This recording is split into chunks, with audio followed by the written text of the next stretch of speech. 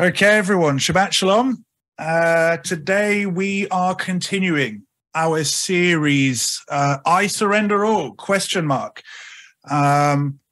And last week we looked more at the idea of, are we completely submitted to our Creator, or is the unfortunate reality that we've surrendered some, right?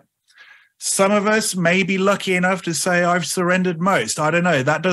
I don't think that's me just yet, if I'm being brutally honest, with where I'm at now. But we're all in this process of learning what it means to become more surrendered to our King. And as most of us are well aware, that his commands encompass quite a wide area of our lives. In fact, I would say they're all-encompassing. Like his Torah, his righteousness is laid down to us through his Torah, and it does govern all aspects of our life. It should. That's the ideal situation. But we, in our fallen state, we struggle. And add to that we're in a scattered reality. Add to that our forefathers have inherited lies. We're now in this place where we're so far removed from the origins of our faith that we're having to basically rediscover what it means to be his covenanted people. And due to the nature of his ways being all-encompassing in our lives, and due to the fact that there's so many areas of our lives that are governed by Torah, we're going to look at different key areas, and by no means will it be exhaustive, but I want to hit kind of the main ones. Last week was more of a general introduction of what it means to give one's hand unto Elohim, to put the hand under the throne. And are we putting our hand in submission under him, or are we raising it above him and quote unquote sinning with a high hand? And one thing I found, at least that's true in my life and journey, is that as I grow, I've come to realize that I wasn't surrendered in all aspects of my life. And one of the key places that people struggle in the faith is with marriage. Now, I know we've done marriage ad nauseum. Whether it be design, whether it be authority, I want to take a very different angle to it. And actually today I want to look at more of a practical aspect to the two shall become one. Because look, all of us know the scripture that says, in fact, we're going to open up with it, that the two shall become one flesh. And we understand that principle on a mental level, but quite often people say to me, okay, Michael, I understand what you're trying to say. How does this play out in 3D? How does this actually apply to me? What are some of the more practical aspects in regards to this? So today I want to look at, again, by no means an exhaustive look at marriage, because if not, we'd be here for eternity, right?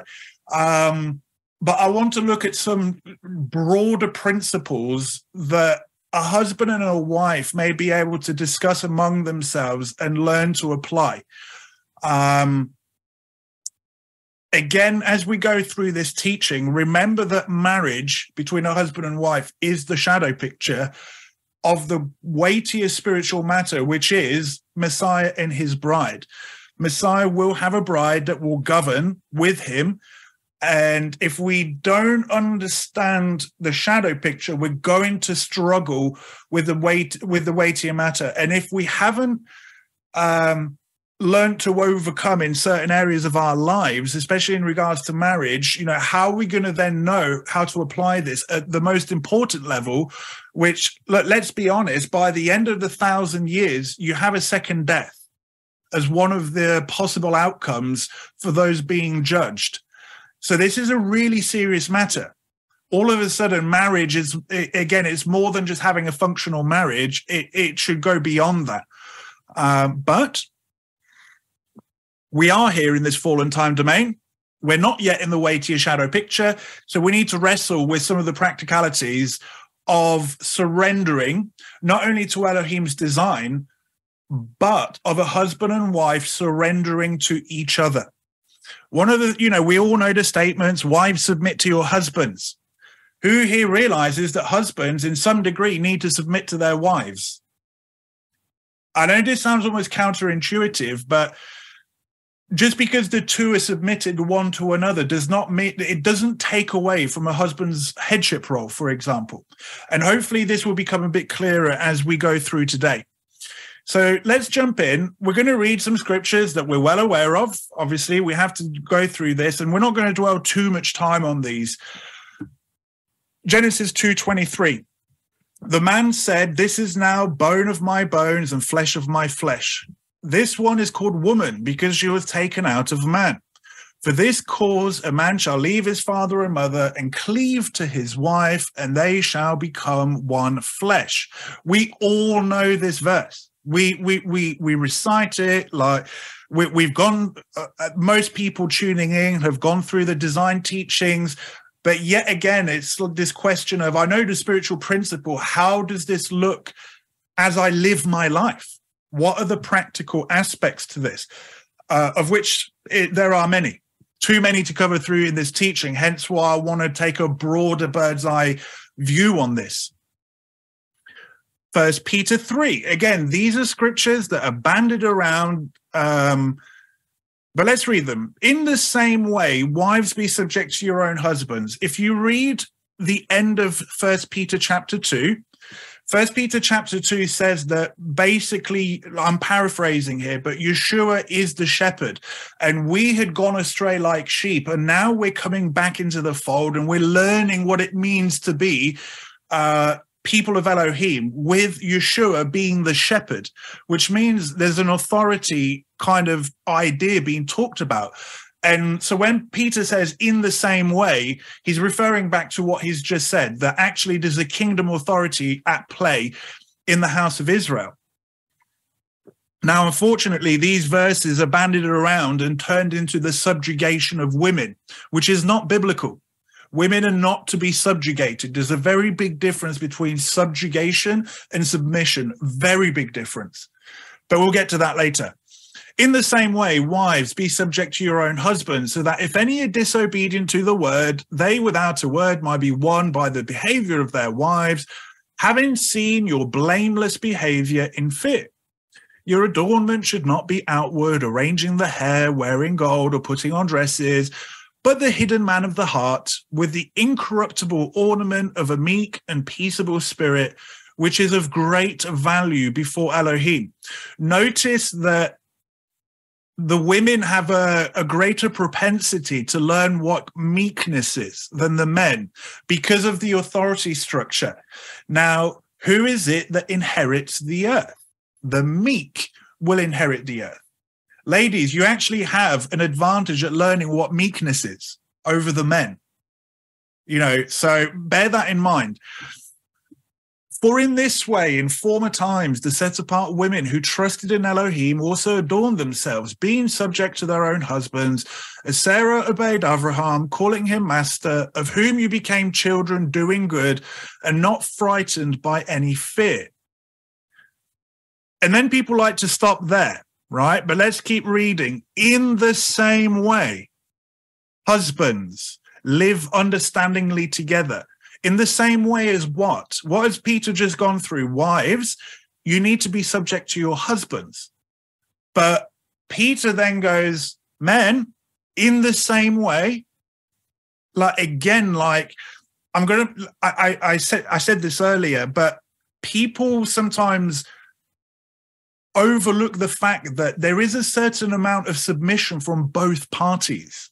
Yes, we know scripture says, wives, submit to your husbands. Men, did you know that actually there's a certain amount of submission on your end to your wives? Again, this doesn't take away the fact that the husband is the head of the family. But I will explain what I mean in a bit more detail as we go through the more practical aspects.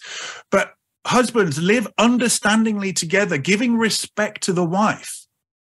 In fact, you should be giving so much respect to your wife that she should be number 2 in your life, Elohim be number 1. Elohim needs to be number 1, then it's the wife, then it's the kids, then it's you. Self should be last in this. Like, you know, wives should hold the greatest position of authority in a husband's life. Bar Yah. That goes without saying.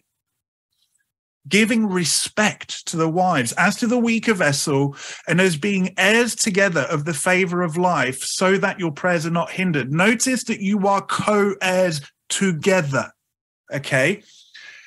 We know the verse that Paul says, in Messiah Yeshua, there is no Jew nor Greek nor Gentile, there's no male nor female, but that's in Messiah. And I believe that that's pointing to the glorified reality, okay? But right now, we're not in a glorified state, okay? We're not in a glorified state, and Yah has given us a pattern to follow to help us with our fallen state. He's given us this pattern because he knows we're in a fallen state. And he says, this is how I want you to operate while you are fallen. But notice that the man and the wife are heirs together, not one over the other. It's just that right now we live in a fallen reality. And he says you do this so that your prayers are not hindered. Where is Peter getting this idea from? Well, he's going to explain himself if we keep reading on. Now, notice that Peter has addressed the body dynamic. Well, that's at the end of chapter 2. And then in chapter 3, then he discusses the marriage dynamic. And then he's going to make some statements. To sum up, let all of you be like-minded, sympathetic, loving as brothers, tender-hearted, humble-minded. Do you need to be humble-minded for your marriage to be functional? What happens when one of the spouses is not humble-minded? Why is Peter even saying this directly after marriage talk? Right? What happens if you're not tender-hearted? What if you're hard-hearted? You know, men tend to be more prone to be hard-hearted than women, generally. Again, I'm speaking in broad brushstrokes here. But notice he's saying, right after marriage, you guys need to be humble-minded. Look, marriage has humbled me. Praise the Father, it has humbled me for my benefit. And the more humble I become, the more my wife is benefited by my growing humility. Be humble-minded, not returning evil for evil or reviling for reviling. Isn't that the definition of an argument? You know, husbands, wives, who here, you've gotten in a tiff and you've bitten the bullet, the carrot's being dangled in front of you, so to speak, and you've bit the carrot and you end up saying something that as soon as it comes out your mouth, you're like, I shouldn't have said anything. Do not return evil for evil or reviling for reviling. Imagine this within the context of marriage. But on the contrary, blessing, knowing that you were called to this in order to inherit a blessing. Like knowing that you were called to what? Peter's just gone and said, husbands, respect your wives. Why? Because you're going to be co-heirs of the favor that is to come. That's what we've been called to, being heirs of the kingdom. And he says, because that's what's coming, we need to work some stuff out now. We need to work it out now. Because again, remember, the marriage is a shadow picture of what is yet to come, of Messiah and his bride ruling and governing from Zion. And there's going to be a whole millennial reign that are going to need some serious wisdom. And if we're not learning it now, well, where is it going to come from? And it seems to be that marriage is one of the biggest ways to learn this wisdom and to learn this dynamic. For he who wishes to love life and see the good days, let him keep his tongue from evil and his lips from speaking deceit. Now he's quoting a passage in scripture. He's quoting one of the Psalms. Let's keep going. Let him turn away from evil and do good. Let him seek peace and pursue it. Now, what did we just read earlier? Let's go back. Where is it? Do you want peace in a marriage? Well, of course you do. In fact, I think it's in the... never mind. I'm getting myself muddled up. But in the context of marriage, you need to know to not return evil for evil. On the contrary, blessing, know that you were called to this. What? The blessing of the favor that is yet to come. So in the meantime, keep your tongue from evil and seek peace. Okay? This is not about becoming a doormat or keeping the peace for the sake of it. But again, like, think of a marriage that is starting to get in a bit of a rut, or that's starting to get dysfunctional, and the spouses are backbiting one another and being passive aggressive. And Peter's saying, quit all that. Seek peace. Do not return evil for evil. Be humble-minded. Respect the wives. You know, wives, respect your husbands. Seek peace. Pursue it.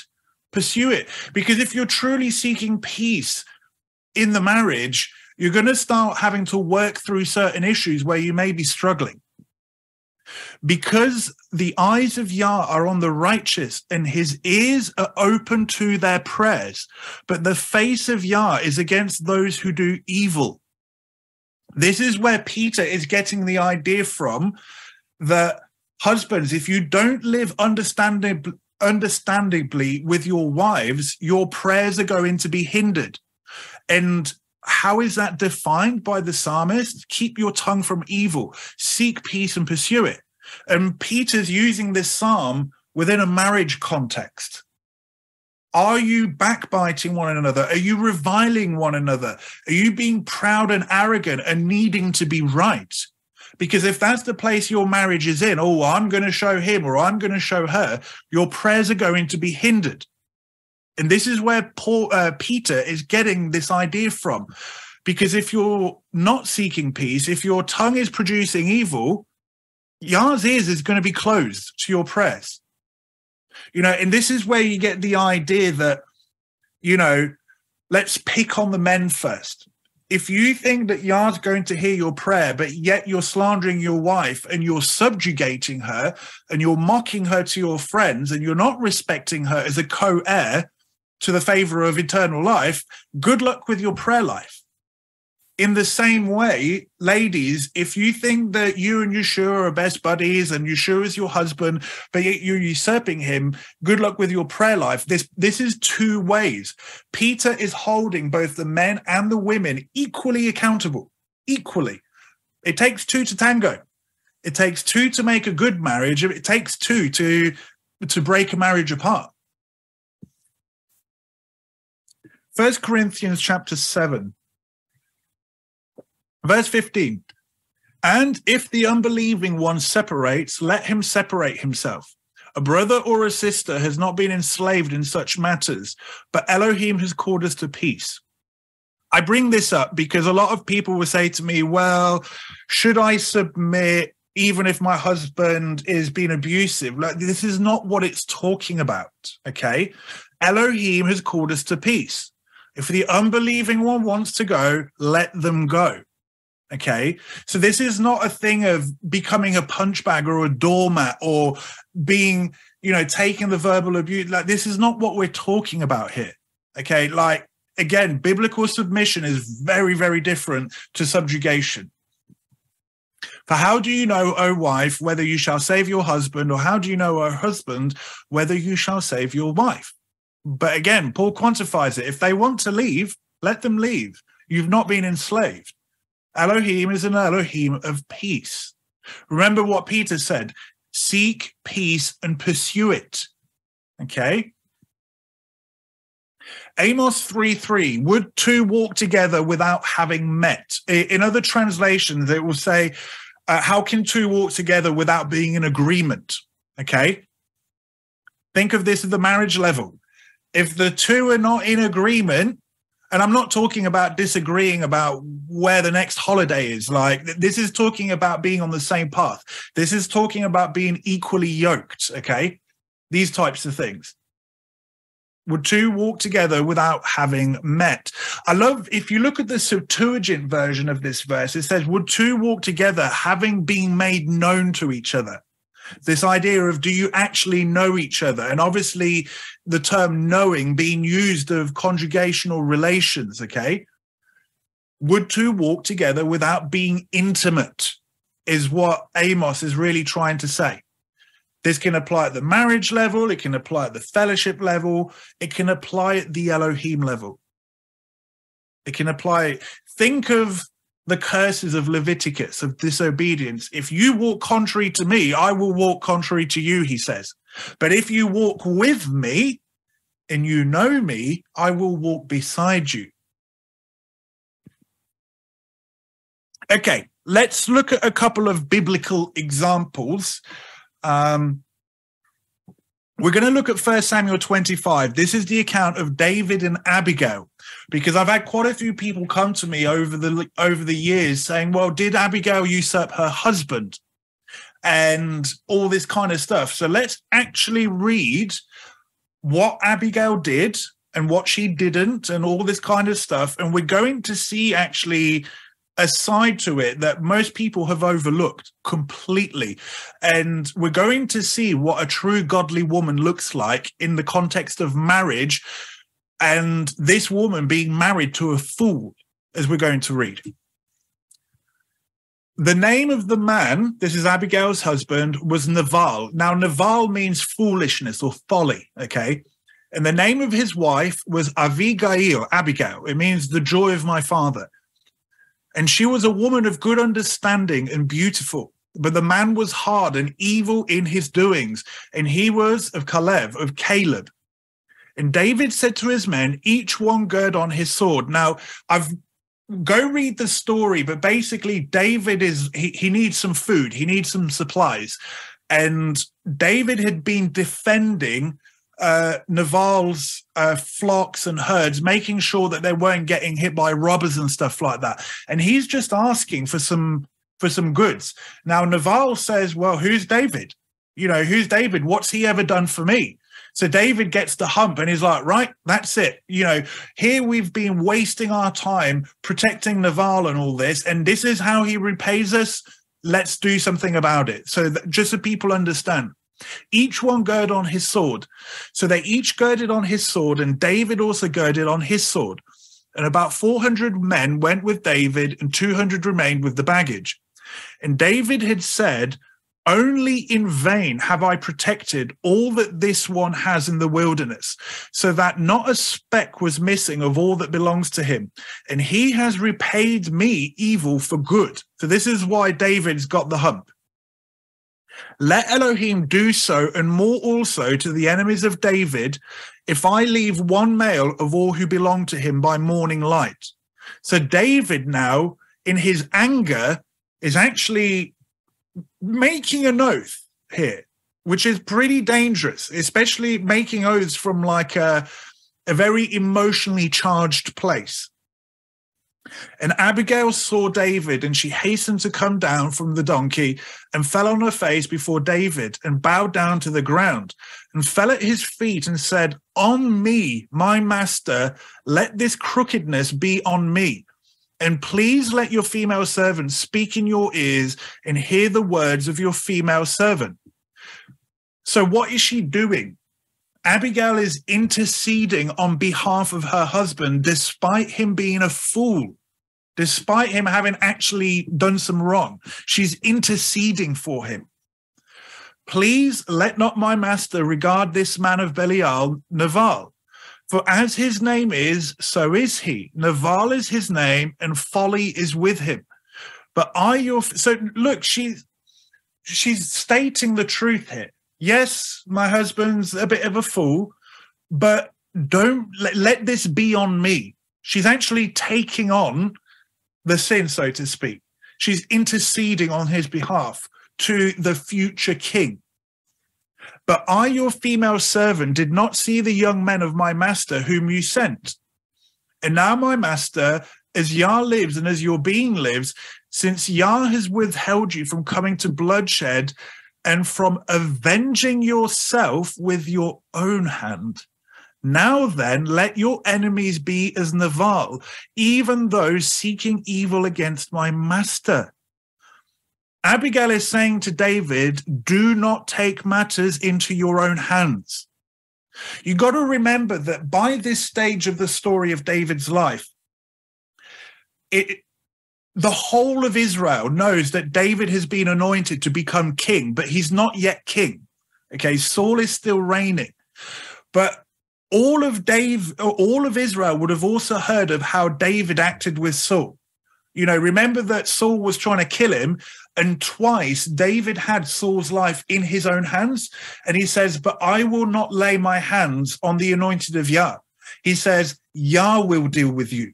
I'm not going to do it. Elohim will deal with you. That news would have gone around to all of Israel. Everyone would have known about it. And now David, he's gotten angry with Nabal. And he's like, right, that's it. I'm killing him and all the males. And Abigail very wisely realized, hang on a minute. He's very close to, he's taking matters into his own hands. And this is what Abigail is doing to David. She's saying, not only is she interceding for her foolish husband, she's saying, do not take matters in your own hands. Please do not do this. And now this present, which your female servant has brought to my master, let it be given to the young men who follow my master. Please forgive the transgression of your female servant, for Yah is certainly making a steadfast house for my master, because my master fights the battles of Yah, and evil is not found in you all of your days. Again, like she's saying, look, up until now, you have been blameless in your dealings. In fact, you've allowed your enemies to be dealt with by Yah. You've not tried to kill them. And she's literally saying, up until now, you're without fault. Do not change that. Do not avenge yourself with your own hand, because if not, all the good you've done up until now will be gone in an instant. And if a man rises to pursue you and seek your life, and the life of my master has been bound in the bundle of the living with Yah your Elohim, then the lives of your enemies he shall sling out. Not David, Elohim shall sling out as from the pocket of a sling. Notice what she's saying. She's saying, so far, David, your enemies, Yah's dealt with them. If it so happens that my husband has to be dealt with, Yah will do it. But don't you do it, David, because if not, you're taking matters into your own hands. And even like, notice what Abigail's doing. She's interceding for her husband. She's preventing David from taking matters into his own hands so that it doesn't tarnish his reputation, because she knows he's going to be king. But she's like, notice the life of her own husband. She's saying, I'm not the one to deal with it. Elohim is. All of a sudden, you realize that Abigail's not usurping in the slightest. And it shall be when Yah has done for my master according to all the good that he has spoken concerning you and has commanded you to be ruler over Israel. So again, like everyone knew this, and everyone would have known how David dealt with stuff, that it was without fault. And Abigail's saying, don't change that now, David. Not for your sake, for Yah's sake. Do not let this be a staggering and stumbling of heart to my master, that you have shed blood without cause, or that my master has saved himself. She's saying, don't take matters into your own hands, David. Yah will deal with my husband, not you. Ask yourself now the question, is she usurping her husband? Far from it. She's saving his backside. She's covering for him. Ladies with foolish husbands, is this the example you've been giving? This is what Peter is talking about when he says, wives, subject yourselves to your husbands, even to the crooked ones. What if you win them over with your good behavior? He's not saying be a doormat. He's not saying just accept the torrent of abuse that's coming on. No, look at what Abigail is doing. She's leaving her husband in Yah's hands, and she's warning David, don't take matters into your own hands. And when Yah has done good to my master, then remember your female servant. And David said to Abigail, blessed be Yah Elohim of Israel, who sent you to meet me today. And blessed is your good taste, and blessed are you. So when they say, blessed is your good taste, this is a Hebrew idiom for discernment. Okay, because you discern with your taste, right? Is this sweet or sour? David is saying, well done, you discerning woman. You've discerned this and you've wisely assessed this. Blessed are you, because you have kept me this day from coming to bloodshed and from avenging myself with my own hand. This has got nothing to do with Abigail usurping her husband. This is everything to do with Abigail covering and interceding for her husband and warning David, do not take matters into your own hands. Nevertheless, as Yah Elohim of Israel lives, who has kept me back from doing evil to you, if you had not hurried to come to meet me, not a male would have been left to Navarre by break of day for certain. I actually believe you're seeing a type and shadow here of the bride of Messiah, interceding. It's an amazing picture. And David received from her hand what she had brought him. And he said to her, go up in peace to your house. See, I have listened to your voice and accepted your face. He sent her back to her foolish husband. Is David now usurping? No, he's not. He's respecting that she's a married woman. And she goes back to her husband. Let's keep reading. Abigail went to Nabal, and see, he was at the feast in his house like a feast of a sovereign. And Nabal's heart was glad within him, and he was exceedingly drunk. So she told him not a word, little or much, until morning light. Even though he was being a drunkard, she's like, now's not the time to deal with him. She's gone back to her husband. Look, this is what it means to be a good wife, leaving things unto Yah. And it came to be in the morning when the wine had gone from Nabal, and his wife had told him these matters, that his heart died within him and he became like a stone. She even picked the right time to speak to him when he wasn't drunk, or when he wasn't, think emotionally charged or under the influence, like fill in the blank. She picked her time. She picked her time when it was right. And it came to be in about 10 days that Yah smote Nabal and he died. Who took care of the husband? It was Yah. Look, Abigail knew her husband was a fool. But at the same time, she was still married to him and she respected him. She went and warned David, don't take matters into your own hands. Yes, my husband is a fool, but yet let Yah deal with him. Yah will deal with him. And then she went back home. And not only that, when she went back home, she didn't deal with him when he was drunk. She waited until he was sober. And David heard that Nabal was dead. And he said, blessed be Yah, who has pleaded the cause of my reproach from the hand of Nabal and has kept his servant from evil, i.e., Yah prevented me from taking matters into my own hands. And he used Abigail to do it. For Yah has returned the evil of Nabal on his own head. And David sent and spoke to Abigail to take her as his wife. Nowhere in this story is there any form of usurping. None. They did everything by the book, so to speak. But here you have a wife interceding for a foolish husband, but notice that she's not condoning his behavior either. Very interesting. I bring this up because, people will say, well, Abigail usurped. There's no usurping here. You have wisdom being given here. Okay, let's look at another biblical example.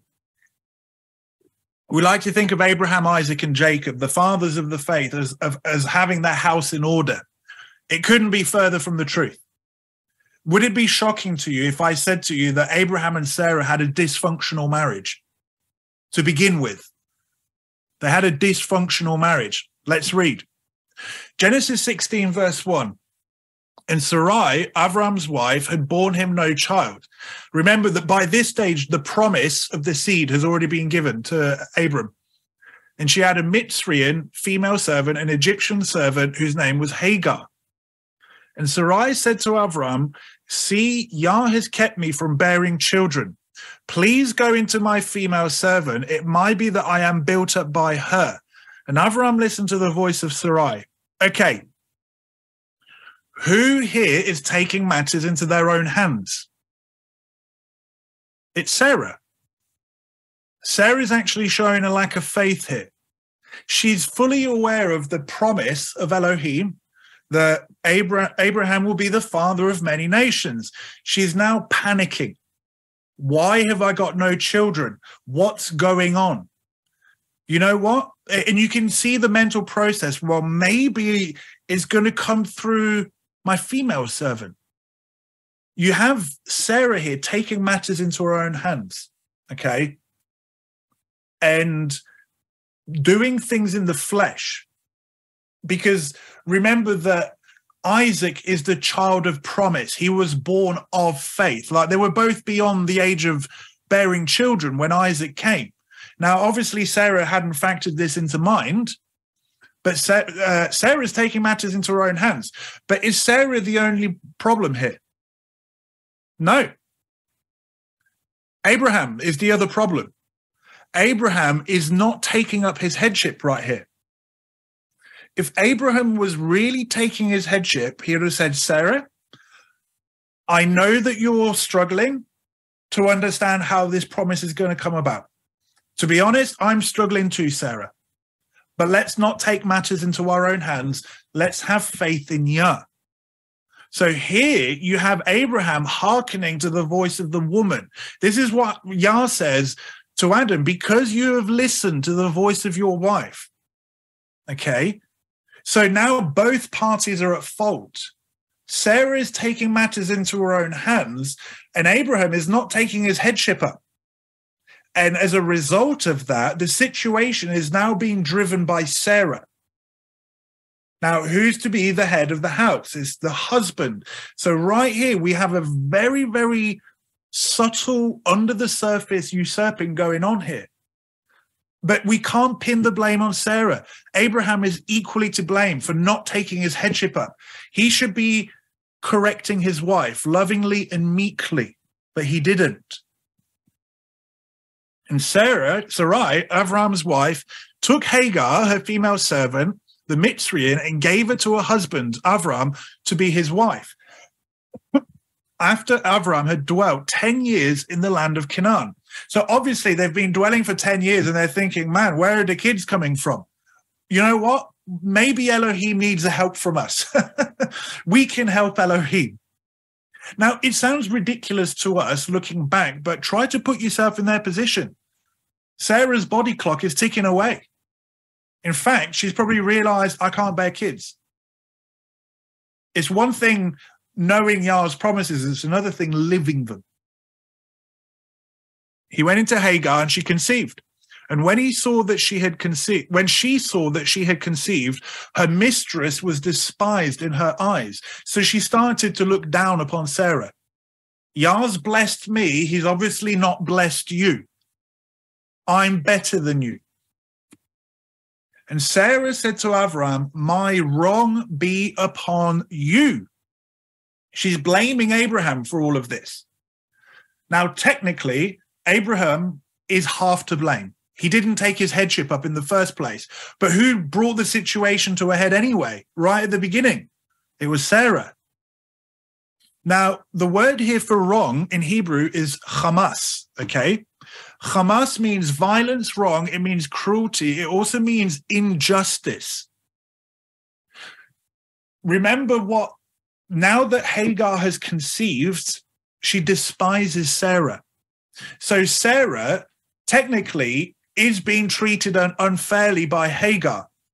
But Sarah is saying, Abraham, this is your fault. This is your fault. Actually, Sarah, it's half Abraham's fault. But you drove this. She's saying, I'm now being wronged, and let it be upon you. In fact, she'll probably, imagine Sarah saying, you didn't take your headship up in the first place. That's technically true. But she's the one that took matters into her own hands and then convinced Abraham to do so. So again, it takes two to tango here. My wrong be upon you. So she's not taking accountability for the fact that she spearheaded all of this. My wrong be, my injustice be upon you. I gave my female servant into your bosom, and when she saw that she had conceived, I was despised in her eyes. Let Yah judge between you and me. Let Yah judge between you and me. Like, what happened to being co-heirs of the favor of life? You can clearly see here that Sarah is acting purely from emotions.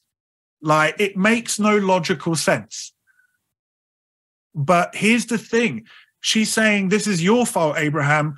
I've been unfairly treated. Well, technically that's true. But Sarah, this was your idea. What did you think would happen? So she's not taking accountability that she spearheaded this. She's more than happy, though, at pointing out Abraham's fault. This doesn't sound like a healthy marriage, right? Abram said to Sarai, see, your female servant is in your hand. Do to her what is good in your eyes. And Sarai treated her harshly, and she fled from her presence. Oh, Abraham, come on, dude.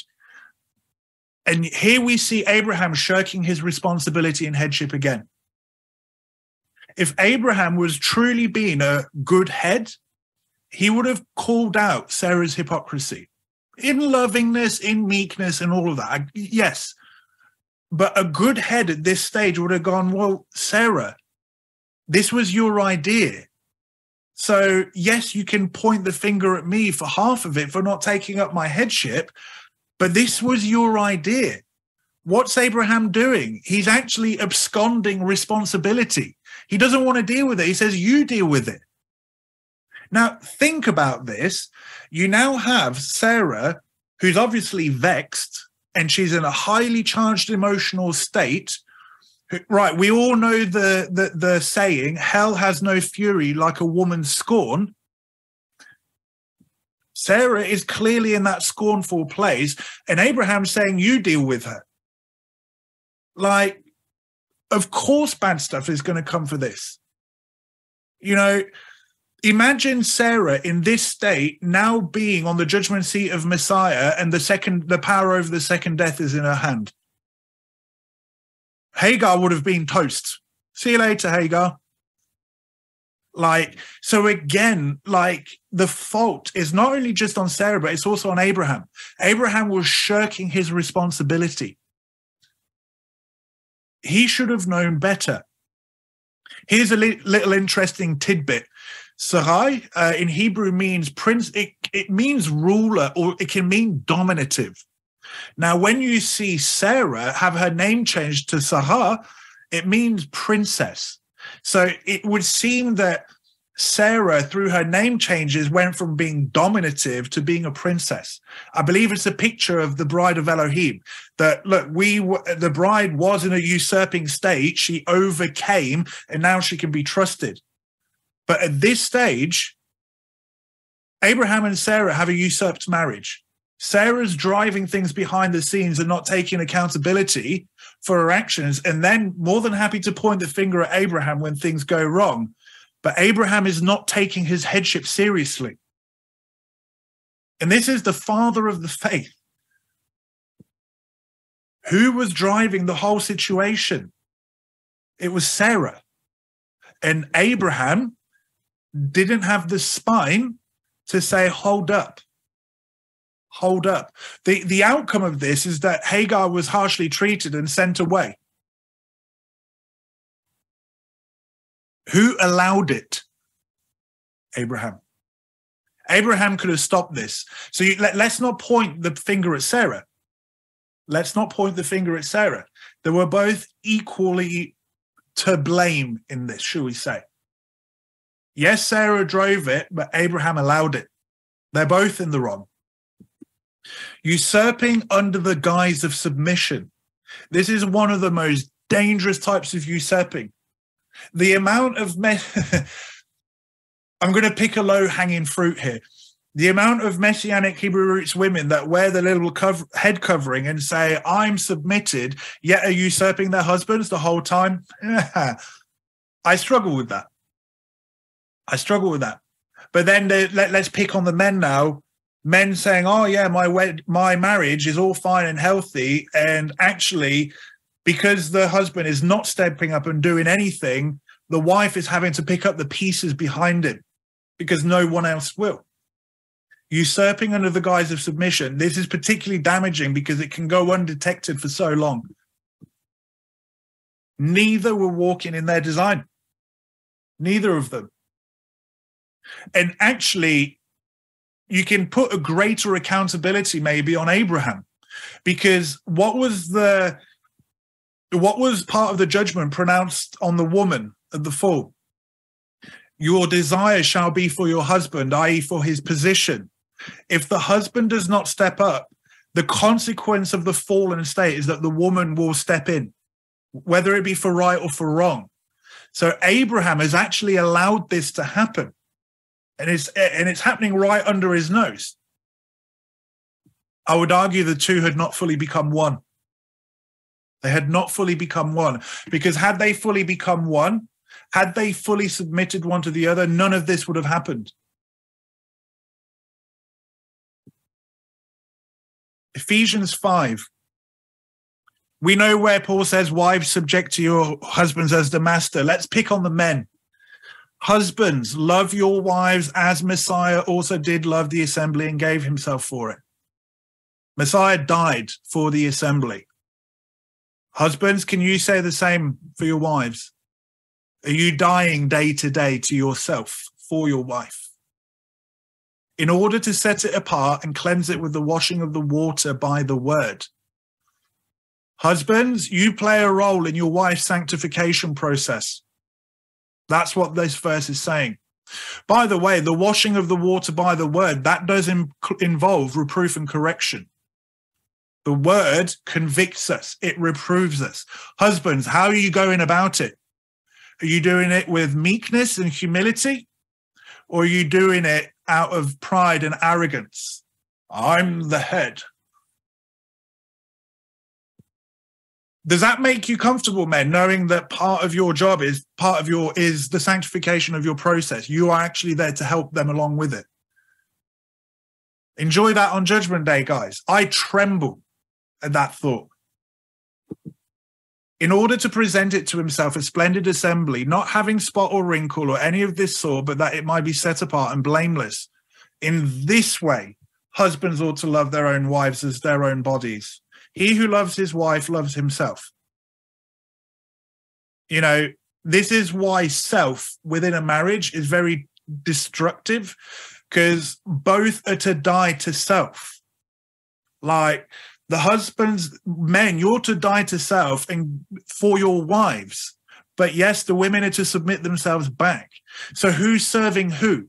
And one of the biggest problems I see is when one of the spouses is serving self and the other. And what you end up is with mixture. And we know what Yah says about mixture.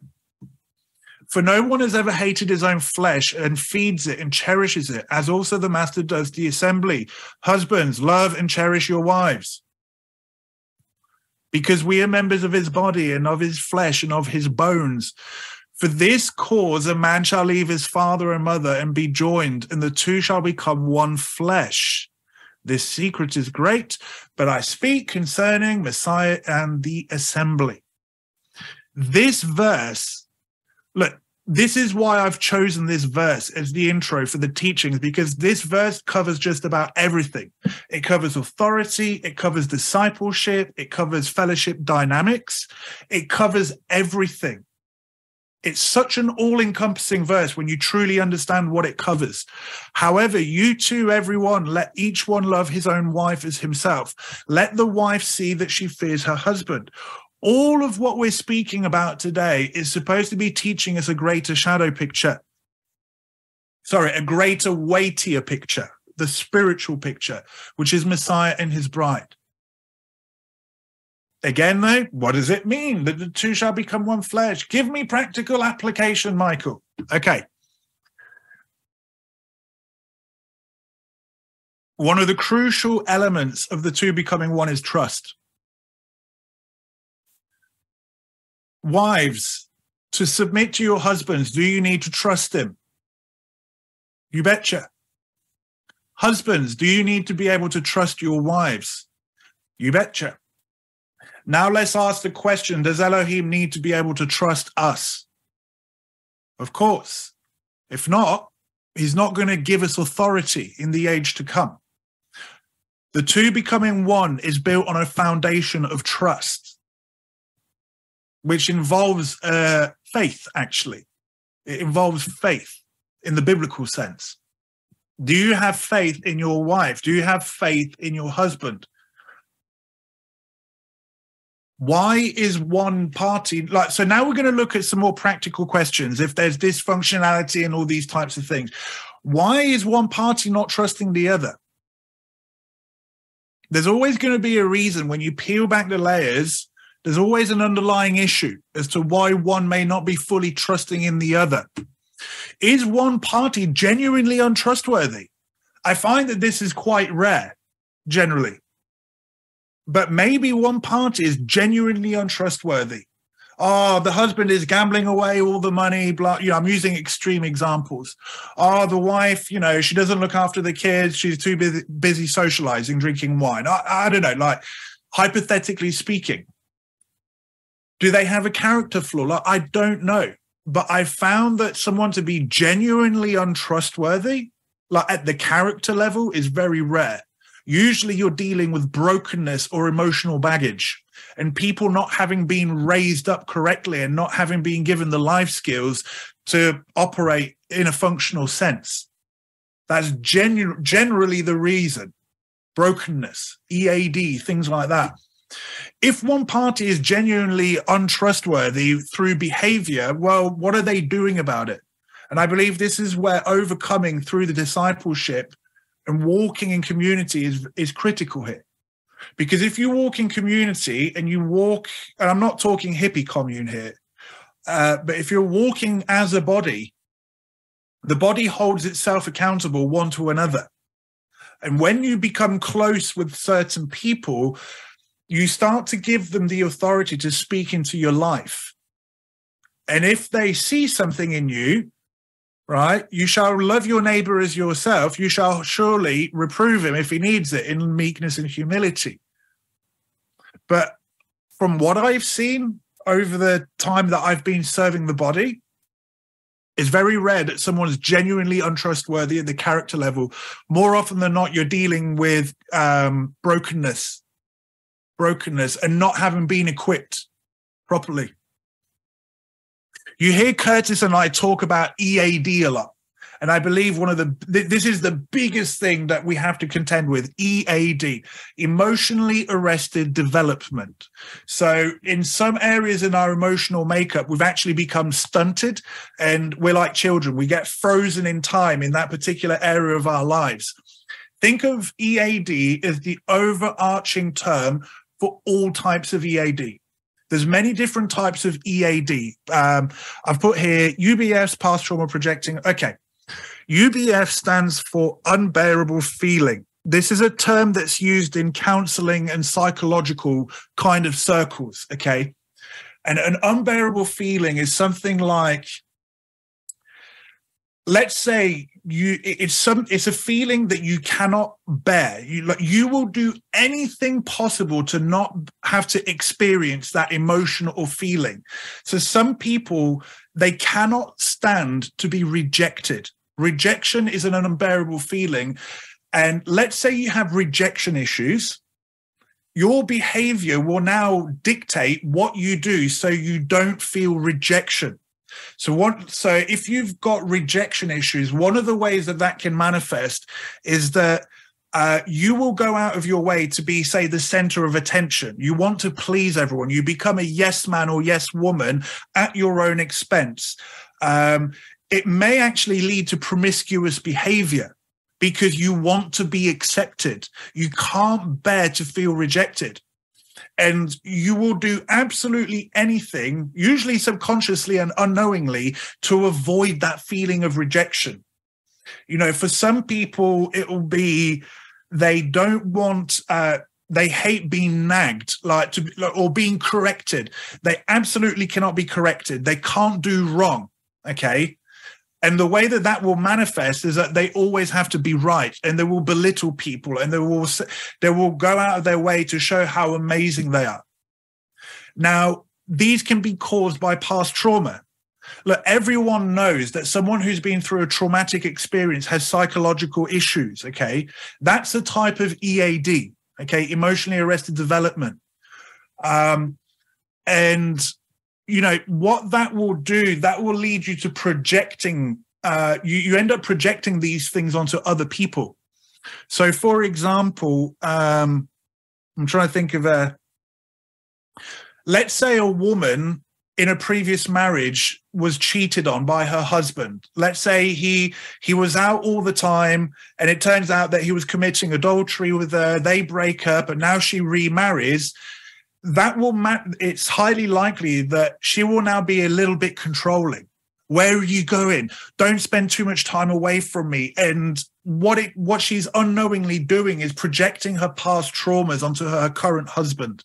And the men have got their own stuff to deal with. You know, remember, this can go both ways.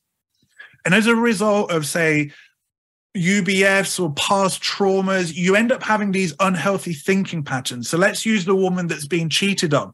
And let's say her second husband is genuinely late home from work. What is she now going to be thinking? Oh no, what if he's meeting a colleague from work? And what if they're in a hotel room, you know, like, and you can see this starting to form. Now, do you now think that that woman who's been cheated on in the past is going to fully trust her husband? No. And he's done nothing wrong. And he's wondering, well, what's going on?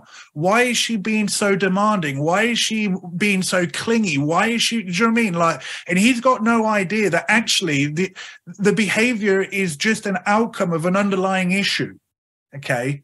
Everyone's got something that, you know, some people can't stand being shamed, you know, the shame of something.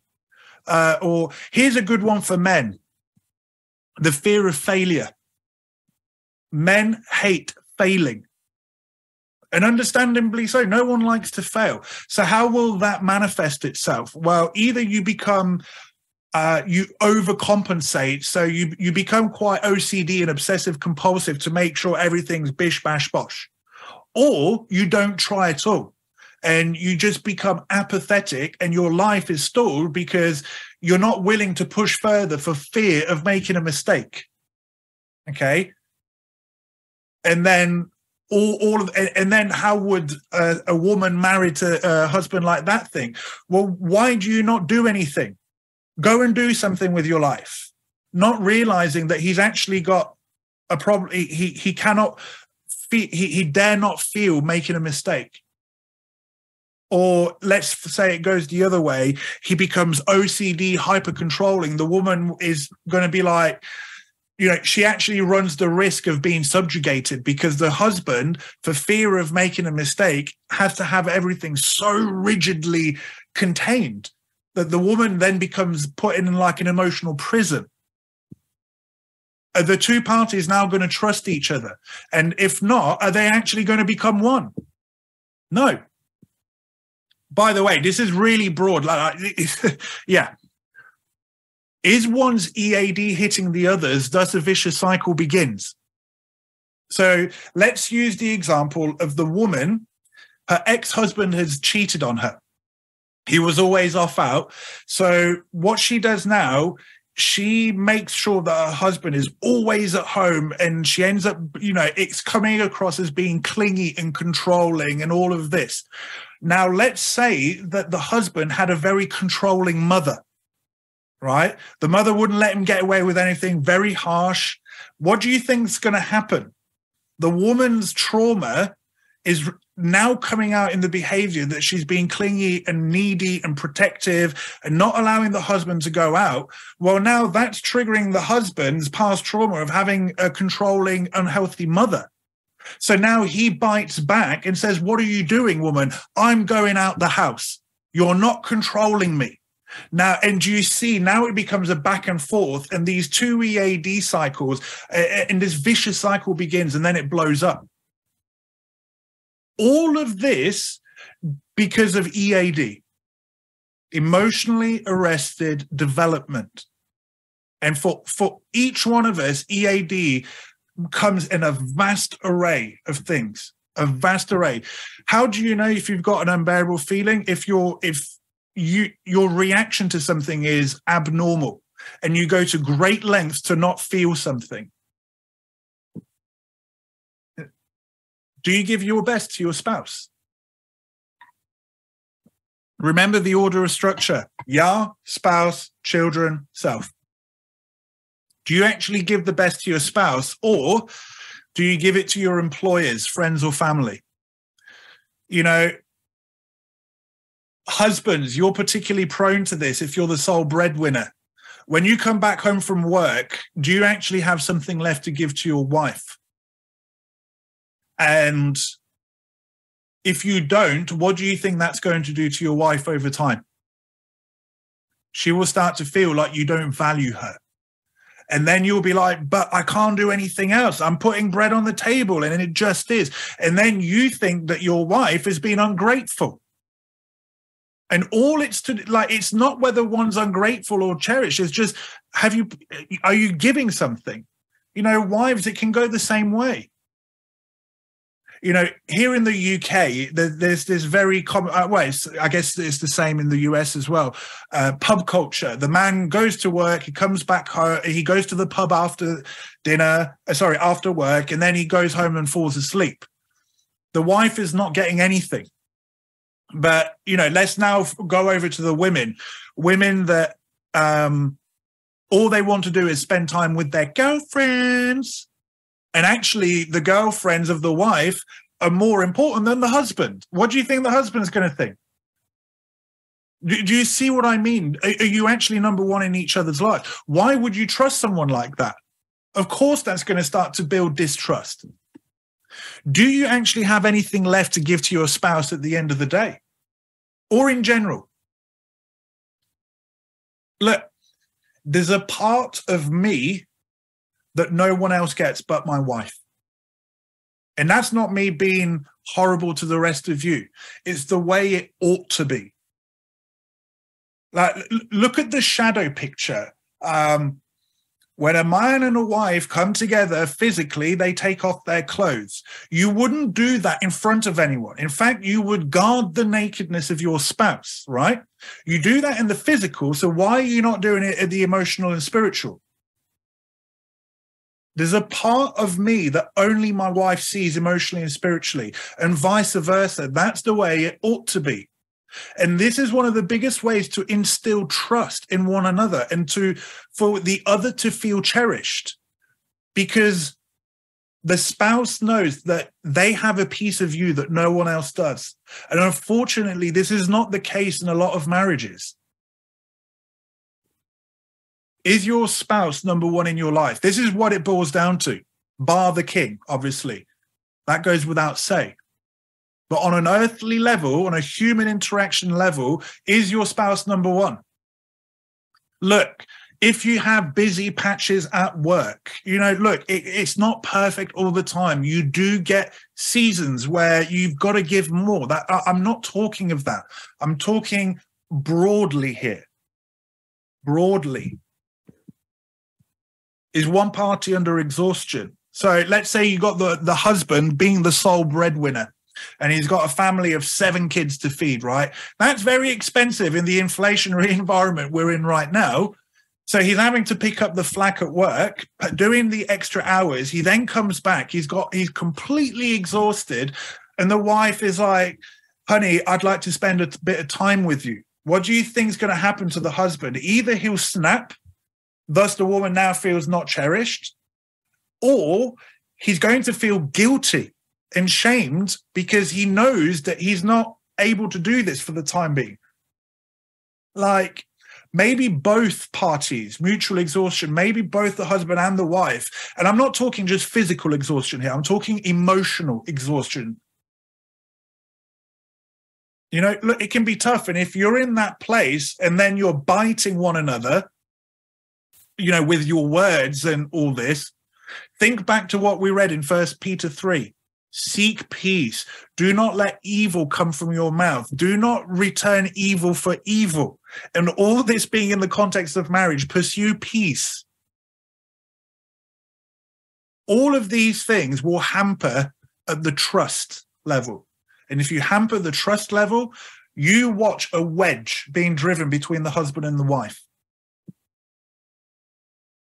Usurping from in-laws, close-knit families, children, leadership, etc. So Is there usurping from the in-laws? In-laws are notoriously bad for doing this. Sticking their noses into their children's marriages. It's none of your business. Thank you very much. You know, and what happens is that, I don't know, let's say my mother-in-law was putting weird ideas in my wife's head and my wife decided to act on that. Who's now running the marriage? My mother-in-law. Let's say my mother-in-law is putting weird ideas in my head and I act on them. Who's now controlling the marriage? Like my mother-in-law. My mother. So now, if you know that the spouse is going to take the in-law's word over your own, can you trust them? It literally attacks the trust. You know, some people are very close to their brothers and sisters, their blood brothers and sisters, and they will take their advice first over discussing something with their spouse for whatever reason. How about children? You know, the women are more prone to this. It's all about the kids. It's all about the kids. You know, especially when it comes to the disciplining of kids and the disciplining of children. Let's say the father says, no, this has to happen. They need to learn their lesson. And the wife is pandering to the children behind the scenes. Can the husband trust the wife's disciplinary action? No, he can't. And then that breeds distrust between the two. How about leadership? Assembly and church leadership. Man, go look at Christianity to see the fruit of this. And Judaism, actually, because the rabbi's word will supersede the husband's word in Judaism. Like, what's the point of having, like, let's say that the leadership is usurping your marriage. Well, is there even a point in addressing the issue? Because you know the leadership's going to usurp it anyway. So then you end up in this hopeless place where you think, well, what's the point? Has the spouse truly left the nest? Men, women do not like a mummy's boy. They do not. It's not attractive. You know, and like, especially now in the modern day, we have a lot of so-called men that are still mummy's boys. It's like, have you left the nest? But this is equally true of women. Have they left the nest? Are you still trying to please your parents when their job as a parent is technically done? Because if the spouse truly hasn't left the nest, you've now married three people. You've married your spouse and their parents. You wouldn't bring them into your marriage bed, but why are you doing it in your marriage? Codependency with children. Oh boy. The women are more prone to this as well. You see this thing of, you know, I've come across this a few times. This is particularly bad in Rome, actually, but I wanted a daughter and God gave me a best friend. You know, or men, actually, I wanted a son and God gave me a project, right? The men are equally to blame on this. Your children are not your friends. They're your children. Like, the minute you put them on the level with, like, it causes all kinds of usurping. Like, again, like, your worth should be coming from Messiah first and your spouse second. Your job over children is to raise them up, not to become codependent with them, because one day they're going to leave the nest. What are you going to do then?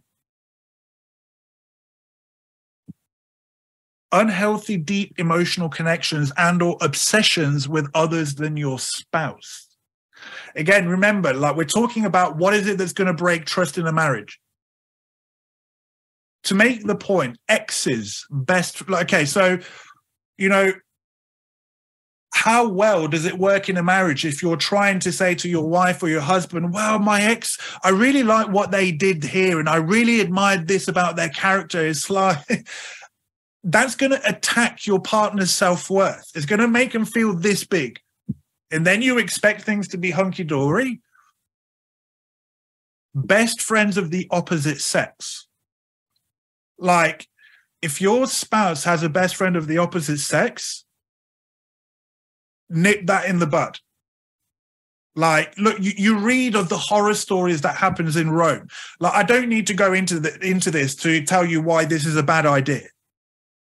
Because let's say that the husband and the wife now have a tiff, and one of them goes to the best friend of the opposite sex, and it's like, oh, they're not listening to me. He or she is doing that, and the best friend is going, there. Like, we hear the story all the time, and then they ends up with adultery. By the way, this happens with the pastor or the rabbi usurping the marriage as well. Oh, my husband, he's not listening. Oh, thank you, pastor. You understand me. Before you know it, there's an affair going off. Close-knit family members as well. Like, the point that I'm trying to say is, again, is your spouse number one? Is your spouse, you hear this in the unbelieving world, like, oh, I have my husband or my wife and my soulmate who's of the opposite sex. Like, really? That's a recipe for adultery. I'm not saying you can't have friends of the opposite sex, but again, I hope people hear where I'm coming from. All of this will break the trust at the marriage level. And if there's no trust, you are not becoming one. By the way, everything that I'm saying applies at the spiritual level. The Father, Yah is saying, I want you to have eyes for me and no one else. I want you to keep my commands. Don't add or take away. And what's the picture being painted? Well, I'll be with you, Elohim, but I'm going to have a dip in this bed every so often. Like, how would that work in the marriage level? Becoming one. Talking versus communicating. One of my favorite sayings is that you can talk an awful lot without actually communicating. I actually have people, they talk to me for half an hour and I come away and think, what was actually said? They didn't actually say anything. Why? Because they were talking, not communicating. Talking is a one-way thing, whereas communication is reciprocal. It goes both ways, which means, guess what? You have to listen to the other person and communicate back.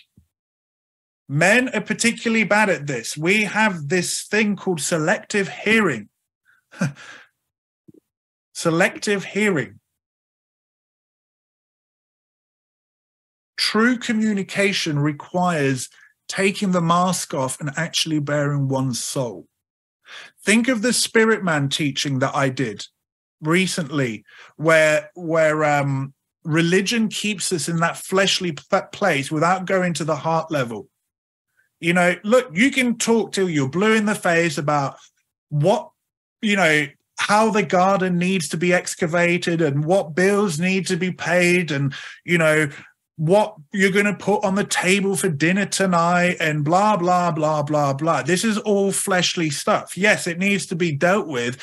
But when was the last time that husbands and wives, you actually sat down and bared each other's soul to each other?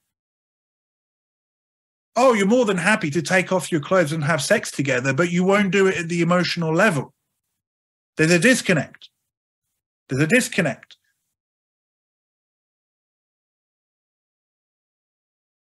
Men particularly struggle with this because I use the phrase that men can be emotionally constipated. Like because of whatever cultural ideas we have, or because we, this macho spirit that can be in some people, we can't seem to show emotion and we struggle, or maybe we've got trust issues because of being burnt in the past. The point is, if you're not going to actually bear yourself to your partner on the emotional level, you're playing pleasantries. And that's where the two become truly one. Remember that your flesh is going to die. It's going to die. So what's happening at the heart level? And the amount of couples I see not going to this place, and then the women will say, well, tell me how you're feeling, darling. And the man just closes off. What your wife is wanting from you there, she wants to know you, not the fleshly outward thing. She actually wants to know you at an emotional level. But ladies, when the husband is asking, what's wrong, darling? And you say, nothing, I'm fine. It's the same thing. They want to know what's actually going on at the emotional level. This is where communication truly occurs. Talking is at the flesh level, garden, bills, friends, social life. Communication happens at the soul level. Spouses must know each other's past traumas, all this. If they've got traumas, you must know it.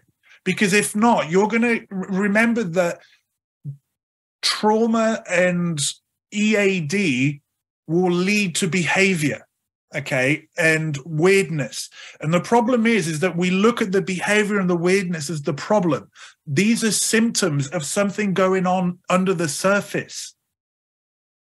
You know, people that have been in abusive relationships have trust issues, and understandably so, okay, because they've been abused, they've been broken, all this kind of stuff. But then the spouse needs to be aware, okay, this is what I'm up against. It's not a deal breaker, but just know. Because, again, if not, you're not going to become one at the soul level. What emotional, spiritual baggage is each party bringing to the marriage? Because if you don't know what's actually the drivers in your spouse's behavior and thinking, you're going to be playing whack-a-mole all the time and not actually deal with the issue at the heart of it. The problem is that we live in an age where most people have not actually been equipped to that level. So, you know, they don't even know themselves half the time. They know some things up, but they can't pinpoint it. And again, this is where discipleship not only begins at the marriage level. You got to bear each other's soul. But if both the husband and wife are not able to go and figure out what's going on at the soul level, that's where they'll need their 2s and 3s. But again, people are too proud or they're too ashamed to ask for help, which in of itself is a form of EAD. Disagreements are inevitable. How do you deal with them? I once heard a saying that if you think you're not going to have a disagreement, someone's not thinking. Disagreements, they're going to happen. You're both fallen. How are you going to deal with it? Are you going to backbite one another? Are you going to let your EAD govern the whole situation? Fine, keep at it. See where that gets you. How are you going to deal with them? Did you know that disagreements actually have the ability to make you even more one? Because as you work things out, not only will you learn about each other, but your bond and love should grow. Thus, you become more one. This is why marriages that have gone through fires, or that where the husband and the wife have come together through a trial, like that brings them closer together. Are both parties being heard? And I mean actually being heard. And I'm talking in the light of communication. Because if one party is trying to communicate and the other one is just talking back, one party is not being heard. Let me say this, disagreement does not equal not listening. I've had people say to me, Michael, you, like more in the serving the body kind of sense, Michael, you're not listening to me. You're not listening. It's like, no, I'm listening to every word you say. I just don't agree with you. You know, so bear this in mind. Just because this is a disagreement doesn't mean it's not listening. It just means I've listened, I don't agree. So wives, when you say something to your husband, he says, well, I don't think so. That doesn't mean he didn't hear. Okay, now back the other way. Husbands, when your wife says, I don't agree, that doesn't mean she's not listening. Again, broad brush stroke. EAD will totally hijack this process. You know, again, like I've had people say to me while I've been serving the body, Michael, you're not listening to me. And they've mistaken that disagreement does not mean I'm not listening. And actually what this highlights is a fear of being wrong. But, and maybe a whole other topic, but if you like, think about this. Your husband disagrees with you and you now think, well, he's obviously not listening to me. Or, do you know what I mean? The other way around. If you're going to play in EAD land, this whole process is hijacked, which means that, again, you're not going to be able to work your differences out and come together and become one. Is one party swallowing outcomes just to keep the peace? That's not submission. And I'm talking about just when this is continual. This is, if you leave this point long enough, you will get resentment that will lead to subjugation. One party will become subjugated and start feeling resent. In fact, yeah, this will lead to resentment.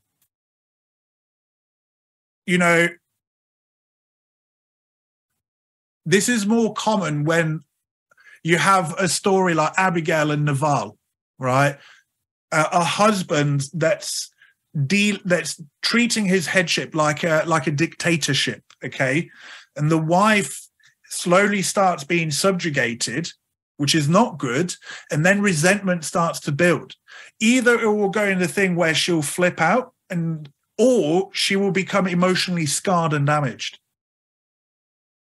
You know, it's not healthy. But this can be, you know, look, men have suffered this in past marriages where the wife is, you know, and they just keep swallowing and this is being a doormat, and it's not biblical. It's not biblical. Matthew 18, right? Matthew 18 should be happening within marriages. We don't think of that, do we? Do you know how to love your spouse? Do you actually know how to love your spouse? Because last time I checked, every human being is different. Every human being is different. Do they feel appreciated and cherished? And if not, why not? If the other party is not feeling appreciated and cherished, whose fault is that? Generally, it's the one who's dropping the ball. Generally. Now, if there's EAD on the other party, things get a bit messy. If the other party is not appreciated and cherished, resentment will come. It's just, if 1 + 1 = 2, then this is just human behavior. It's only a matter of time that if you're not appreciated and cherished long enough, you will feel resentment. And then you'll start weeping to everybody else and going everywhere else for counsel, or you just bottle it all up and become a victim.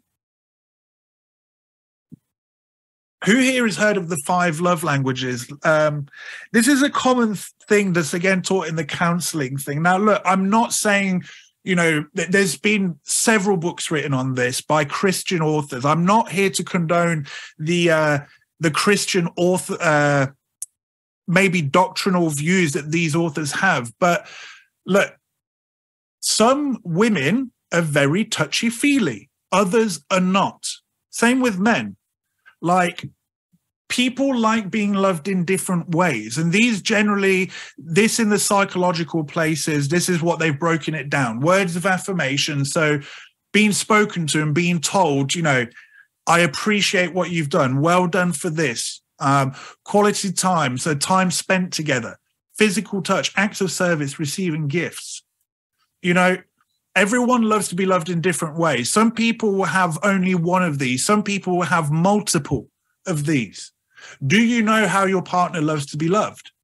Do you know how? Because again, over the years, like the physical touch one is a really easy one to pick on. Some people love being touched, like they crave touch, and that's, you know, they just need it. But other people, they're like, go away. That's not how you love them, right?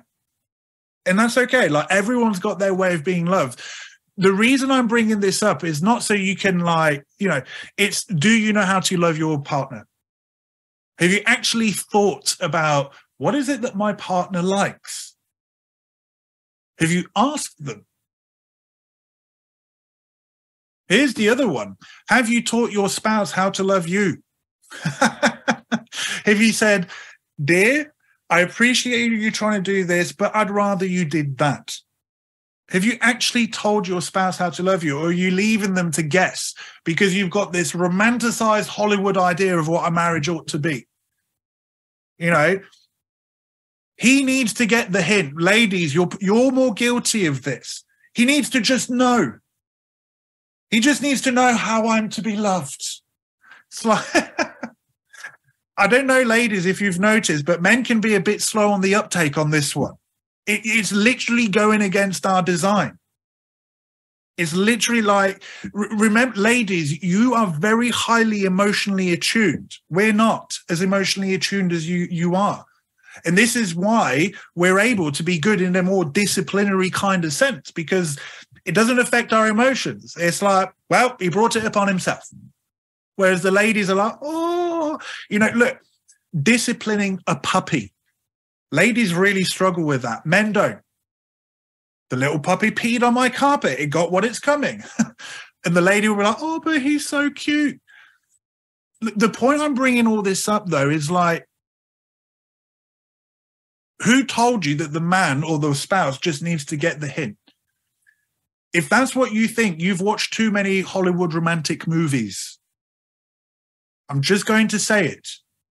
Hollywood has affected your view of marriage. Look at the ancient Hebrew wedding model. What would happen?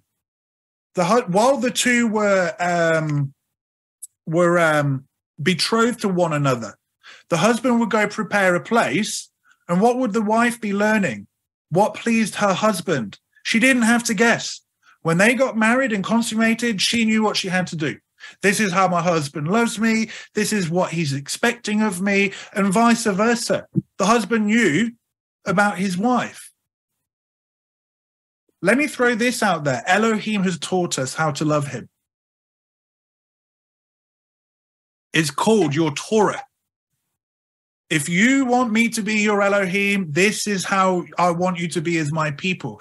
If Elohim has taught us how to love him, why are you not teaching your spouse, which you're supposed to be a type and shadow of Elohim and his bride, why are you not teaching them how to love you? Wives, if you feel that your husband is not cherishing you, but you've not actually given him a helping hand, you've brought it, you are part to blame. I will say the same things to the husbands as well. It takes two to tango. However, here's a curveball in all this. Words of affirmation, quality time, physical touch, acts of service, receiving gifts.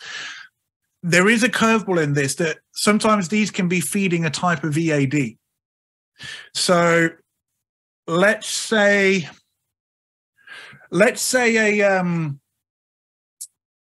someone they had parents that were very non-demonstrative, and they never got the physical touch and cuddles and stuff that they needed as a child. And the way that manifests in the husband or the wife is that they now become clingy and needy and constantly needing touch. Like, there is a point where these things can become a form of feeding some type of EAD. Like, or for example, let's use the quality time. Let's go back to the example. There's the wife in her previous marriage. Her husband was out after work all the time. She finds out that he was having an affair. They divorce, and now she remarries, and now she's constantly wanting quality time with a quality time. What is it that's actually feeding? It's feeding the fact that she's got an EAD problem of it's a fear thing. You know that this is feeding some type of EAD when it becomes insatiable.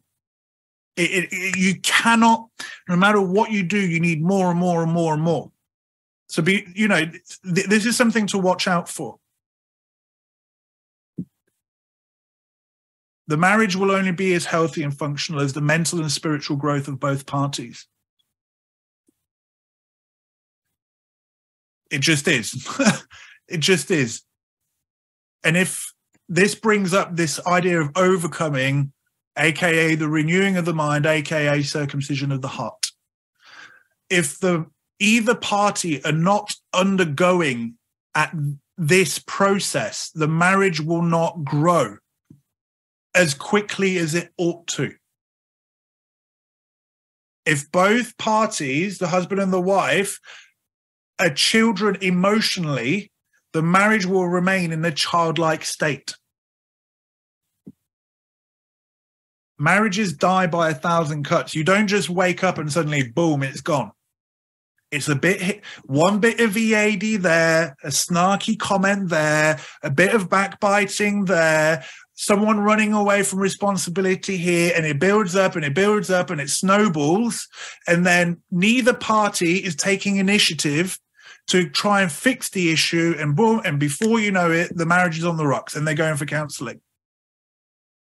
You don't just suddenly wake up with an affair. You don't just suddenly wake up with marriage problems. It happens bit by bit.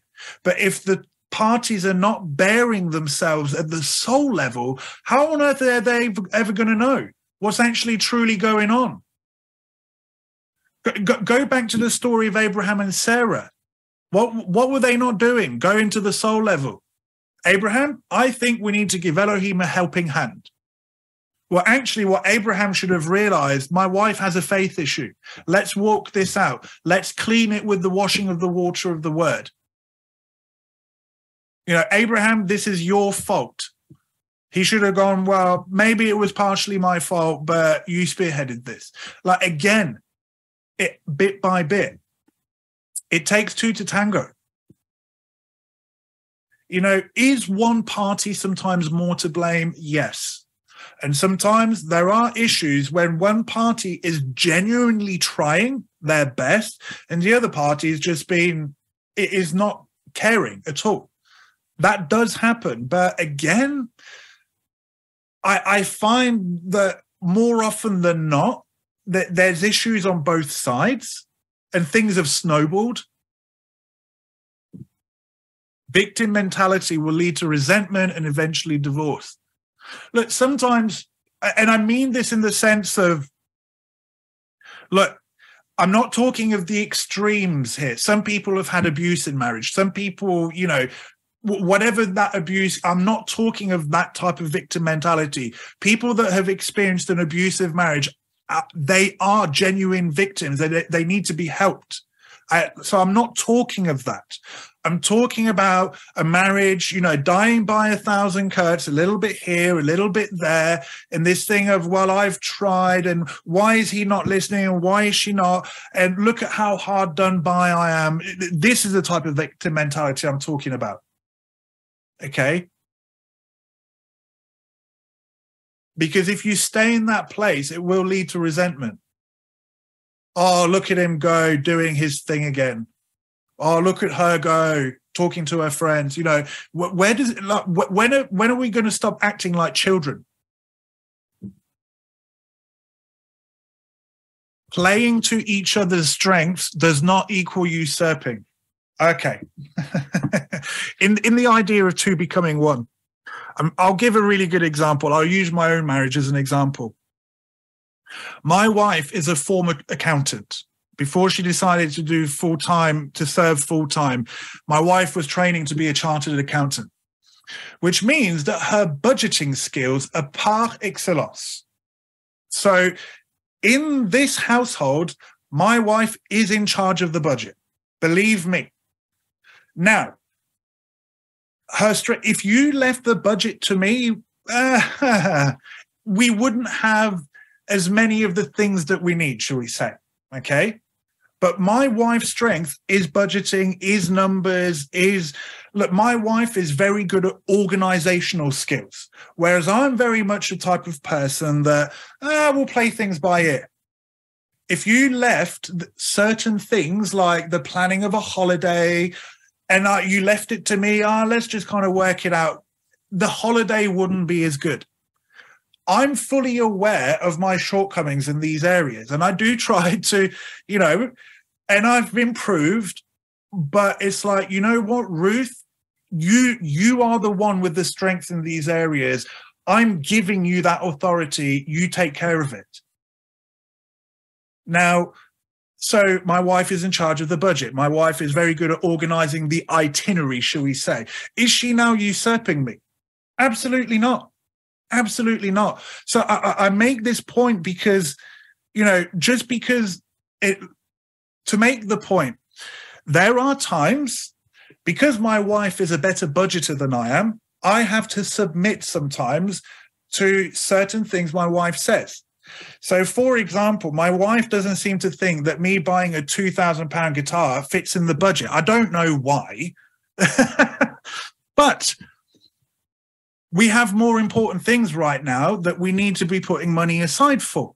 You know, inflation is going up. We've just had to replace our boiler. Like the service on the car is coming up. So I will submit to my wife and say, you know what, honey, I don't think we need the new guitar right now. I can do without the new guitar. I will submit because I know you're a better budgeter than me. But if I was to now use my headship and abuse it and say, well, I'm the head of the house and I will be much happier with my new guitar. And if I'm happy, you're happy. Do you see the point that I'm trying to make? Playing to each other's strengths does not mean usurping. Look, women are generally better homemakers. They know how to run the house like a clockwork. And then the man comes in and tries to help and he screws things up. It breaks up the order. You know, there's nothing wrong with the woman taking the lead, for lack of better words, on certain the point I'm saying is play to your strengths. Now, just because my wife is better at budgeting doesn't mean that I'm not part of the decision-making process. Do you see what I mean? I'm still actively involved. But there are times when she says, Michael, no new guitar. And I go, okay.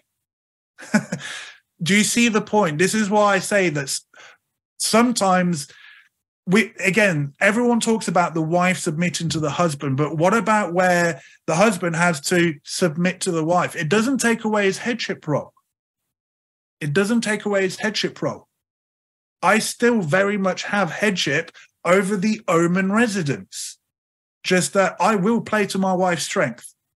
She is my helpmeet. Where I am weak, she is strong, and vice versa. I would be a fool not to give her that authority. A fool.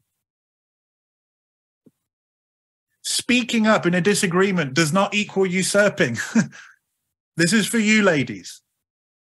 There are times where my wife has said to me, Michael, I don't seem to think that, you know what I mean? She spoke up. The way she does it is definitely not usurping.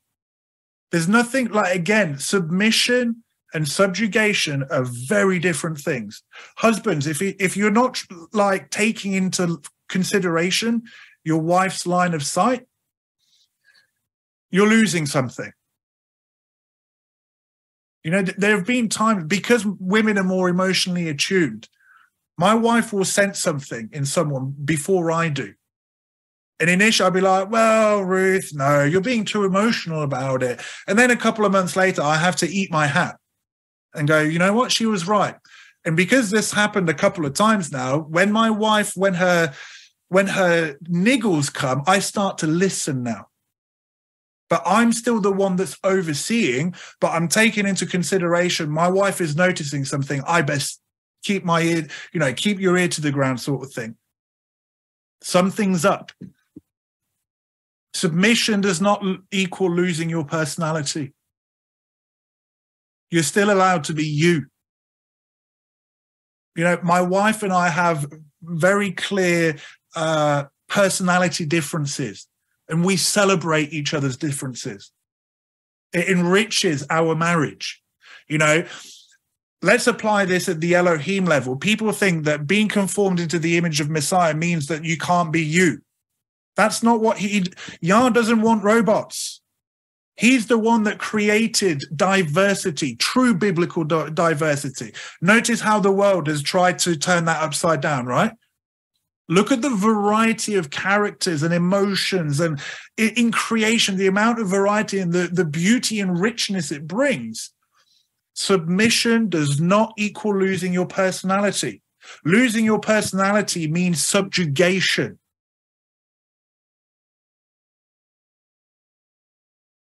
Submission versus subjugation and being a doormat. Look, again, like I said, these are very different things. A healthy marriage will have a balance of power. And what I mean by that, again, my wife will be in charge of the budget. In fact, my wife has the most She can sway my opinion more than any other human being because I respect her as a co-heir of life to come. Again, this doesn't take away the role of the husband being the head. You know, I think it's safe to say in this community, especially where the wives are looking after the children at home, husbands, I bet you're glad your wife has the running of the house. This is all I'm talking about. EAD will hijack biblical submission. It will totally hijack it.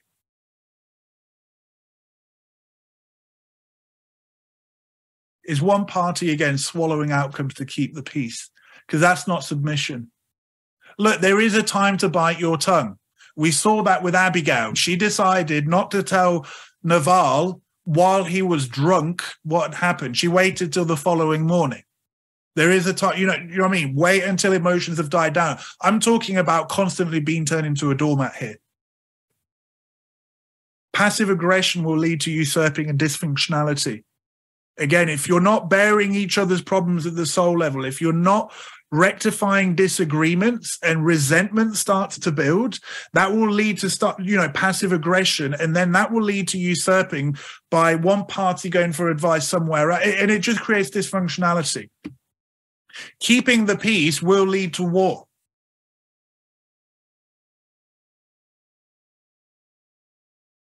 Have both parties truly been heard? Again, you know, Elohim wants us to do Matthew 18 with him. Why can't we do it at the marriage level? A marriage occurring under the wrong conditions is not an excuse for the failure of said marriage. Some people got married under bad circumstance. But can it be a contributing factor to the breaking down of marriage? Yeah, sure. But I've put here, do you live in the present to live for the future? Like, again, the past is the past. What are you going to do now? Some of you right now tuning in or watching on YouTube may be having problems in your marriage. Okay, that's in the past. You can't change that. What are you going to do now? Are you going to peel back the layers and find the EAD that's driving the weird behavior and stuff? Are you actually going to start communicating and bearing each other's hearts once again? Any marriage can be brought back from the precipice, and there's one condition to this, that both parties are committed. If there's commitment from both parties, a marriage can be brought back. But if there's one party or either party not committed, well, you're wasting your time. Oh, man. Let's quickly read through this. It's not very long. I want to quickly show some things. This is the, I apologize for going long. Genesis 29. This is when Jacob or Israel has all his children. He also went into Rachel, and he also loved Rachel more than Leah. And he served with Laban or Laban another 7 years. And Yah saw that Leah was unloved, and he opened her womb, and Rachel was barren. And Leah conceived and bore a son, and she called his name Reuven or Reuben. For she said, Yah has looked on my affliction, because now my husband is going to love me. Jacob did not love Leah like he ought to. And she felt it. She was not being loved and cherished. And she's actually naming her child because of that. Reuven means see a son. Behold a son. And she conceived again and bore a son and said, because Yah has heard that I am unloved, he gave me this son too. And she called his name Shimon. Shimon means heard or hearing. It comes from the word Shema. So her husband's not listening to her, but Yah is. Notice how the kids are being brought into this. Imagine your name being a symbol of your parents' dysfunctionality. Ah, gee, thanks.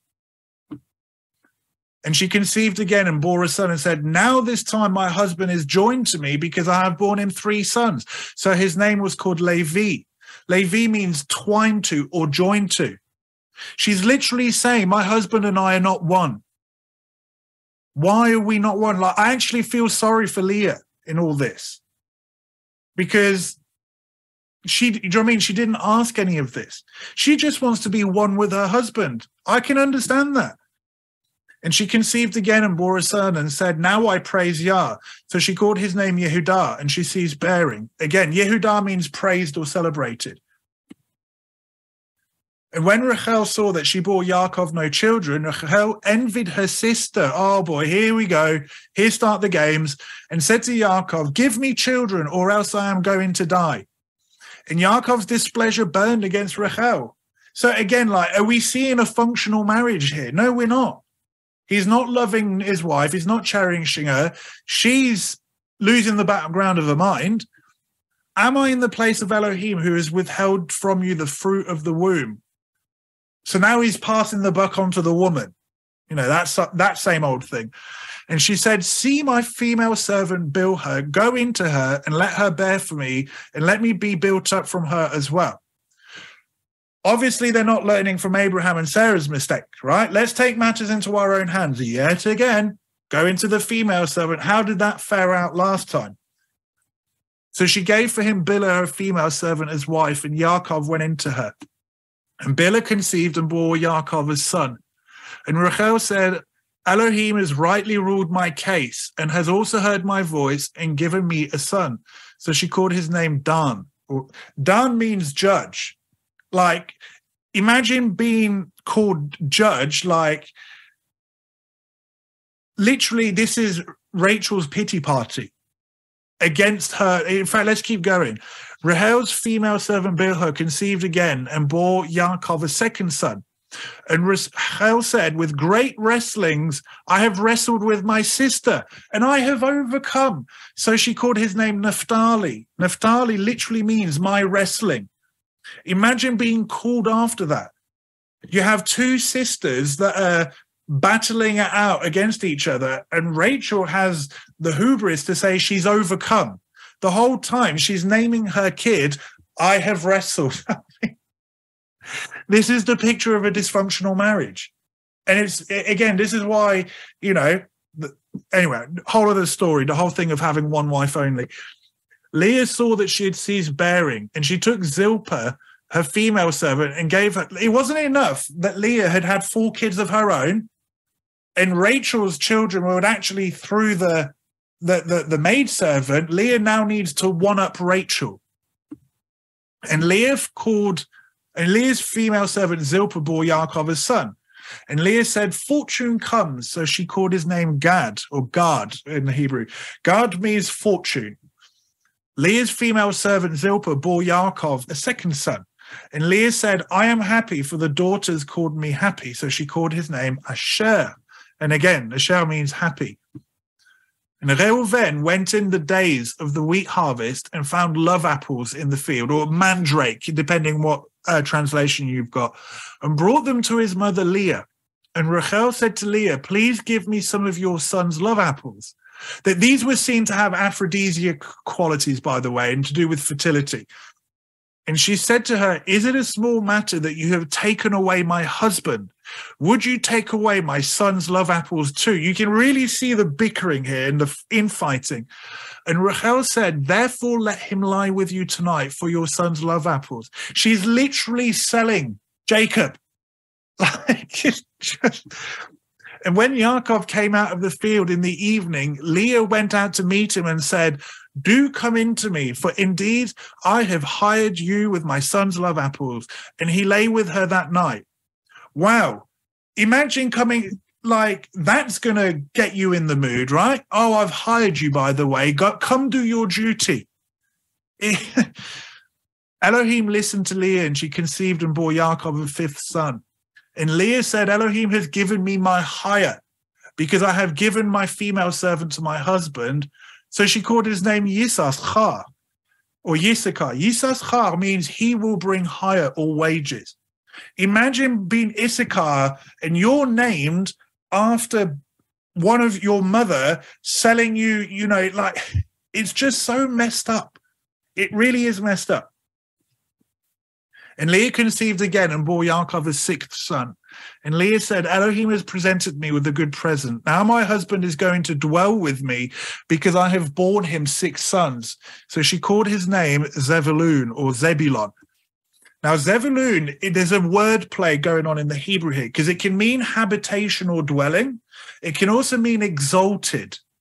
It can mean to be exalted. So what Leah is saying, now my husband is going to dwell with me, or he's going to exalt me. Remember, she's the unloved one because I have borne him 6 sons. There's a nice bit of Hebrew wordplay going on there. And afterwards, she bore a daughter and called her name Dinah. Dinah means justice or judgment. Again, like, I have gotten my right judgment because I am the unloved wife. And Elohim remembered Rachel, and Elohim listened to her and opened her womb. And she conceived and bore a son and said, Elohim has taken away my reproach. So she called his name Yosef and said, Yah has added to me another son. Yosef means he will add.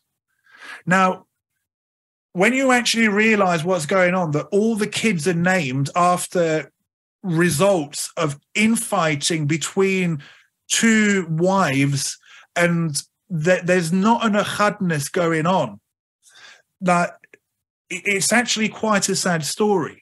Again, another dysfunctional family, and these are the fathers of the faith. Now, here's what's really interesting. When you take the meanings of the names of the 12 sons of Israel, it points out, it literally lays out the plan of redemption. So it's almost like Yah is able to take something that was bad and turn it around for good. I mean, that's beautiful. Anyway, look, I know this was a long one, but I wanted to give some more practical application as to what it means to become one. And look, these are very broad brushstrokes. Like, we could go on and on and on. And I tried to show you some biblical examples where the practical application that I was giving you maybe didn't happen in Abraham and Sarah's life, and in, you know, Jacob and Sarah and Jacob, Rachel and Leah's life. But here's the thing. If we claim to surrender to Elohim, then that means that in marriage, we need to surrender one to another. And our fallen state and our EAD literally hijacks this process, okay? If we claim to be children of the living Elohim and surrendering to his word, are we practicing it in our marriage? Anyway, let's stop here and have a break. Next week, I didn't mention this, but all of these things that we've covered today are very much applicable at the assembly level. So we're going to look at the assembly level next week, and what does submission within fellowship dynamics looks like, and actually how it relates to the marriage covenant. Anyway, let's stop here. Amen.